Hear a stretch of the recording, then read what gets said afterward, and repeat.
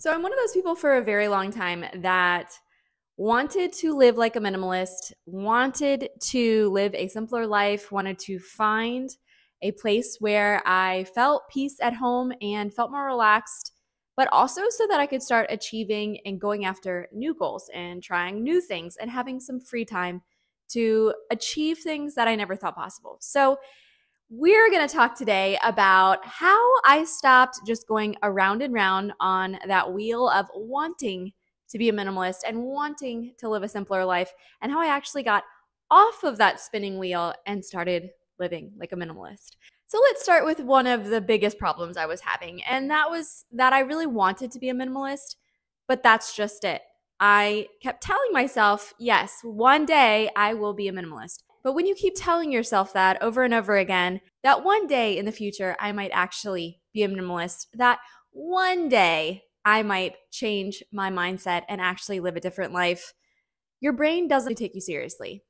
Your brain actually has decided that that one day is not going to be today because you have convinced yourself that you're not going to be doing that, that that is not how you're going to be living your life, because you keep saying that one day in the future it's going to happen instead of saying it's going to happen right now. So that was one of my biggest problems, is that I just had to get over myself and I had to stop thinking that in the future things were going to happen, and I had to actually start calling myself a minimalist.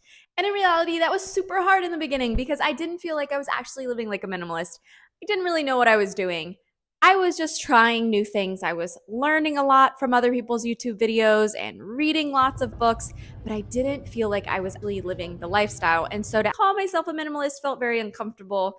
But it was one of those things that I realized if I wanted to live this kind of life, if I wanted to have a real change happen to me, then I had to start telling myself that I was that person. Because what I have found in tons of research is that there are lots of scientifically based studies that show that when we talk to ourselves, our brain starts believing what we say. That's exactly why when you are talking so negatively about yourself, maybe you're talking about your body, maybe you're talking about things that you just don't think are possible, that your brain actually believes what you tell it. So when you stop telling yourself the negative and you started telling yourself, I'm a minimalist, I'm going to start thinking about my purchases before I make them, I'm going to start decluttering my house, that actually drove a lot of action that I just felt wasn't possible when I kept telling myself that one day I will be this. So let's enter into the new phase. Now that we've figured out that maybe we had some resistance, maybe we were scared, maybe our dream was so big that we just felt it was unattainable. Now we know it is. Now we are calling ourselves a minimalist, or we are saying that we live a simple life, whatever term you like better. Now, what I want you to do is start reviving that dream. And here are some ways that you can do that. So in the beginning and through the first couple years, I had a lot of resistance from my husband. Not in a negative way, like he was being mean to me about minimalism, but I think he just didn't understand it. And I was having a lot of my own struggles because I was figuring out myself and I was being afraid of things that I shouldn't have. And I was overwhelmed with this dream I had. And so obviously it came out as confusion to my husband. But what I will say is that as I started to build my own confidence, I started to believe in myself and tell other people that I believed in myself, and this was my goal, that he really started to buy into it. That as he saw me walk out of stores with nothing in my hand, that as he saw me get rid of things and stop bringing things in, as he saw me be able to organize our life and make both of our lives and our whole family's life a lot easier day to day and a lot cleaner home, just because I didn't have so much to clean, he really started to buy into what this dream of was mine. And I think once our spouses or the people around us start seeing the benefits of our changed lives, they start to see that, wow, maybe there is something going on here. Maybe there is something worth checking out in this minimalist lifestyle that they keep talking to me about. So if you are feeling kind of lonely and the people that you live with are not buying into it yet, then I think the best thing that happened to me was I started this community and I started to talk to you guys and I started to share with other people the things that I've learned and learn from all of you here at Minimal Ease. And it was the best thing I've ever done for myself. And that is because you might not have all the support that you need around you all of the time when it comes to learning and growing and being a minimalist. And that's okay. You don't need everyone in your life right now to completely support your dream. If you know what your dream is, then keep going, because people here on Minimal Ease will support your journey, and we will talk to you about it, and we will share our own ideas and our thoughts and how we live, and so that we can all grow together. So if you are new here, go ahead and subscribe to this very supportive community of minimalist, like-minded people here. And also, if you are going through a minimalist journey, go ahead and throw a heart emoji down below so we know that we're all in this journey together. But build a tribe. Build a group of people that you feel like you can talk to, whether it's just online and we are where you feel comfortable talking and telling about your journey first, or if you can find some friends outside, if you can find some Facebook groups or Instagram groups that are supporting this lifestyle of living with less, then you 100% will be pushed in the right direction. You will get new ideas and you will grow so much more than if you were a solo island living by yourself. Now, of course, I wish I could just end this video right here and say that you just have to start telling yourself a minimalist and everything will change. But the fact is that wasn't true. What I realized was the next step, and definitely more uncomfortable for me, was actually starting to tell other people that I was a minimalist, because I realized that people still expected me to go out and buy a lot of stuff, that people expected me to want a lot of their things. And I had to start telling people that I was living a minimalist lifestyle, so I didn't want all these extra things, and I wasn't going to go binge shop with them anymore. And while that was very uncomfortable, because when you really start telling yourself you're a minimalist and then you have to go tell everybody else, people start giving you weird looks sometimes.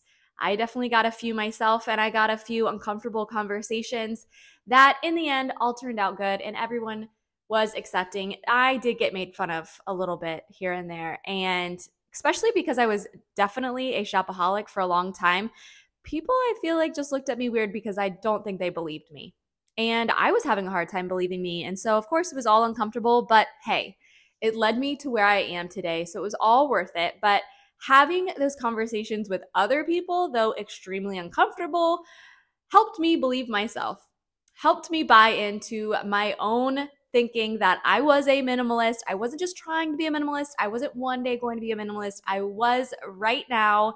And convincing other people very much helped me convince myself. So the third thing that you might find as you are living as a minimalist is you might have some resistance. And once I hit the resistance phase, it was very difficult to keep going, to buy in that this was actually going to change my life. Because what I found is that once you get over decluttering the easy stuff, the trash, the things that obviously you haven't used in years, or your kids haven't used those toys since they were 2 years old and now they're 15. Those things are relatively easy to get rid of and you know they should go. But once you start hitting the resistance phase, the things that are a little bit harder, the things that you have been keeping forever and so you feel uncomfortable getting rid of, you might have a big slowdown. What I'm going to tell you is that that is very normal. I think a lot of us feel a resistance phase when we are really going for a minimalist home.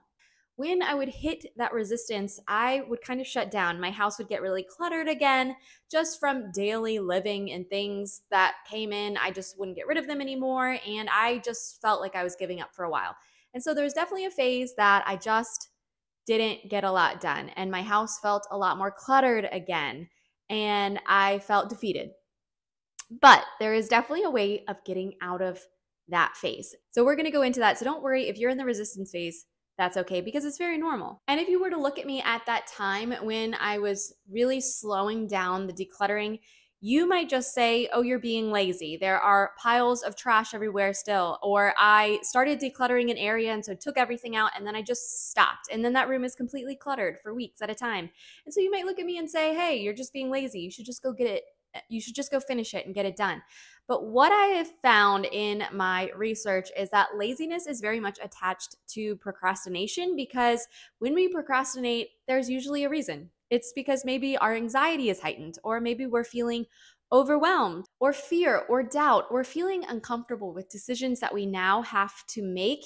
And though we might have been motivated in the past, something is stopping us continuing on our journey. But if you look at the research, that is very normal because when things become uncomfortable, we tend to procrastinate. That's just how our brains work, for better or worse. So I was recently listening to a YouTuber who was talking about this word resistance and how the bigger the dream, the more resistance that you will be feeling. And so if you have the dream to be a minimalist and you have talked to yourself and you're saying, I'm a minimalist, eventually you might feel that little fear, like maybe that's not true. Maybe you're going to start talking yourself out of it. Maybe you're just going to start shopping a bunch all over again and filling up those spaces because you felt that feeling of uncomfortable, like I can never achieve this goal. But instead of that, I want you to say to yourself that this resistance that you're feeling, this procrastination you might be feeling, is because this is a big dream. This is an important dream. This is something that is going to radically change your life forever, and it is a journey. It's not something that's going to happen overnight, so we get tired, and that is totally fine and totally normal. But when you feel that resistance, just remind yourself that the more resistance you feel, the bigger the dream. And my dream of having a minimalist home, for many reasons, was very scary when I first started, or even a couple years ago when I was still struggling with things and just trying to get over myself and over my own fears.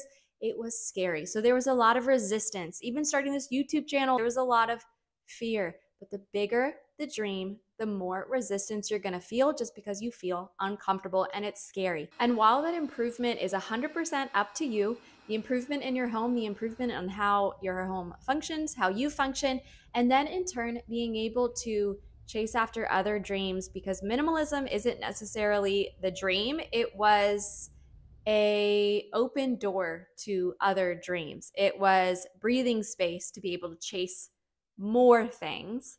What I will say is that anything is figure outable, which is of course a fantastic book. If you haven't read it yet, I just finished reading it. But everything that you want to do in your life is figure outable. The problem is ourselves, when we get in our own way because we are afraid.